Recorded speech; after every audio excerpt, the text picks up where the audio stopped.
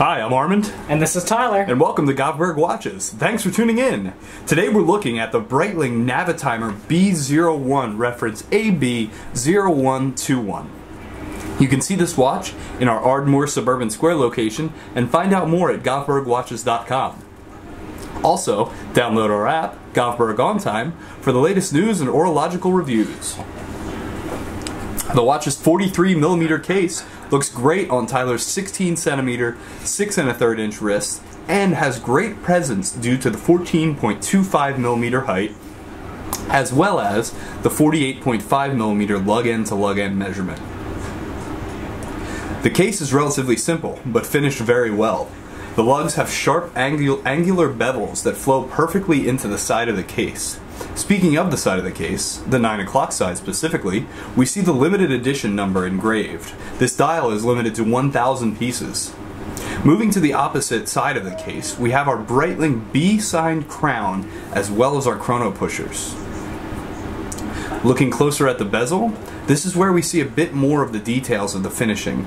The knurled nature of this bezel has peaks of high polish that slide right into valleys of brush finish, and it gives an extra dimensional look. Sitting atop the knurled bezel is a huge domed sapphire crystal whose dome is so soft it almost resembles an earthly horizon, oddly appropriate for a pilot's watch. My favorite part about this watch is the brown sunburst dial. As previously stated, this watch, with this dial, is limited to just 1,000 pieces worldwide. It really changes in different light too, starting at a brown and transforming into a deep, dark gold or bronze color. It's beautiful. Beyond this amazing color, we have a very traditional Navitimer dial, featuring chrono subdials at 3, 6, and 9 o'clock, the date window positioned at 4:30. The dial is completed by a rotating inner bezel controlled by the outer bezel, which controls the slide rule. If we turn the watch over, we see something quite rare for Breitling, a display caseback. This is done on certain Breitling limited editions. Underneath that sapphire display caseback ticks Breitling's manufacturer B01. Released in 2009, coinciding with Breitling's 125th anniversary, the B01 was Breitling's first in-house movement. Features of the B01 include column wheel chronograph engagement, complete with auto-centering hammers for the chrono reset, minimum of 70-hour power reserve, instantaneous date change, and chronometer certification.